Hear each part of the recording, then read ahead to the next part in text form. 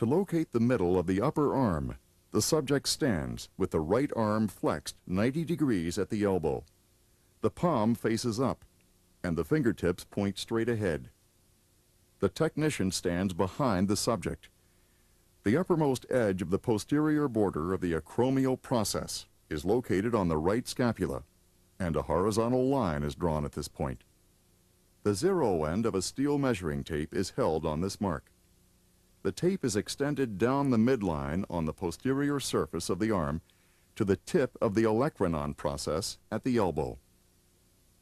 The distance between the mark at the acromion and the tip of the olecranon is divided by 2. A horizontal mark is made at the midpoint on the posterior aspect of the arm before the measuring tape is removed. This mark is then crossed with another mark that lies in a plane extending from the acromion to the olecranon. This point defines the site at which both the mid-upper arm circumference and the tricep skin fold are measured.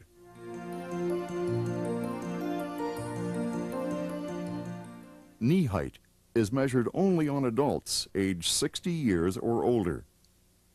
The person sits upright on the measuring table with both legs hanging freely over the edge of the table.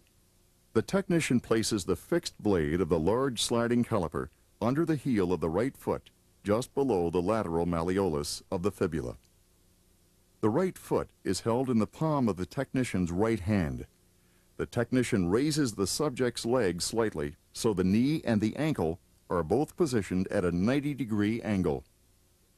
The movable blade of the caliper is placed on the anterior surface of the right thigh, above the condyles of the femur, approximately 3 to 4 centimeters, proximal to the line previously marked on the upper border of the patella.